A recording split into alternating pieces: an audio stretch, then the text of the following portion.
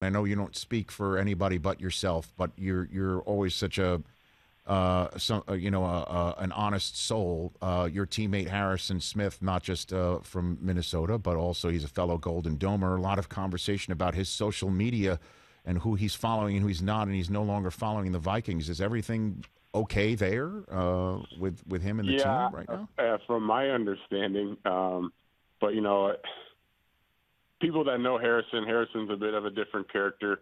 Quite honestly, it's a surprise to me that Harry even has social media because he's such a to himself kind of a guy. Right. That's just the nature. That's how he is as a person. So I don't look too much into that. Like I said, for us, coming off this bye week, it's important for us just to worry about going to Green Bay, a tough place to go get a win where, honestly, nobody's going to give us a chance to win the game there this weekend.